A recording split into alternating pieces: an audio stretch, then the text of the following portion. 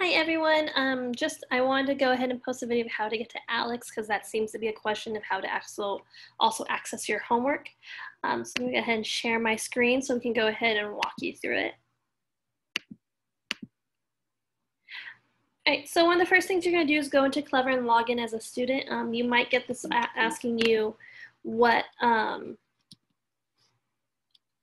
your school is. So one of the easiest ways to do is to type in Skyline, and if Dallas ISD doesn't pop up first, go ahead and type in the word Dallas and it should pop up. You're going to then hit log in with Google.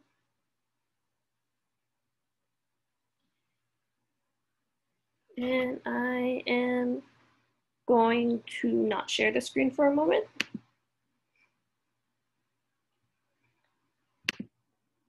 All right, so once you go ahead and sign in, if you have it favorited up here, you're going to see McGraw-Hill, or you can scroll down to the SSO app and click the McGraw-Hill app.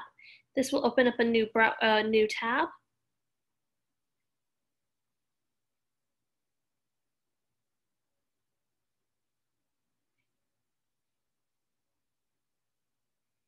And so this is going to open up your classes. I'm using another student, so you can actually see it from the student side here.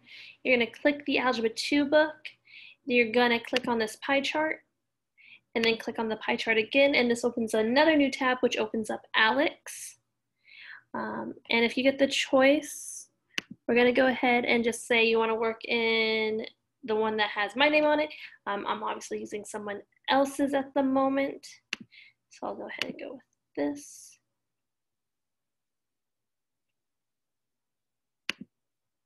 And you might have that screen if you had a new teacher. If you get here, you're going to have to kick yourself back over to this side to get to ALEKS. So this is actually a really good example of it. So if you got a schedule change, this is going to pop up.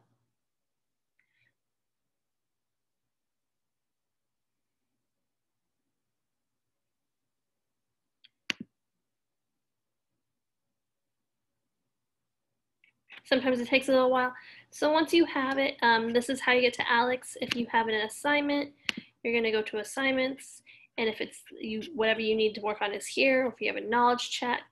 But that is how you go ahead and get to ALEKS. So hopefully that helps some of you guys out to make it a little easier. That you can see, I can show it to you through the student view. If you do have any more questions, do reach out and let me know.